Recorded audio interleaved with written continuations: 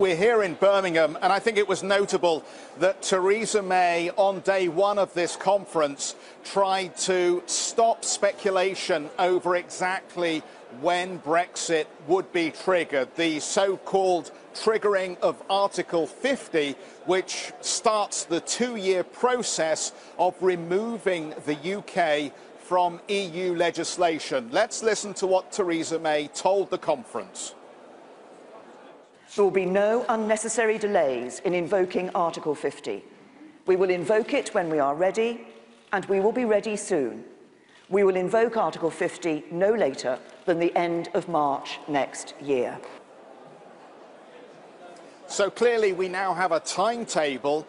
We also heard that there will be a Great Repeal Act that rolls back the 1972 European Communities Act, under which UK legislation ultimately follows European legislation and which gives the European Court of Justice primacy over UK courts. So we have a programme for rolling that back as well. Two critical points here, though. The one piece that was missing, we do not know at this stage exactly how negotiated access to the single European market will happen.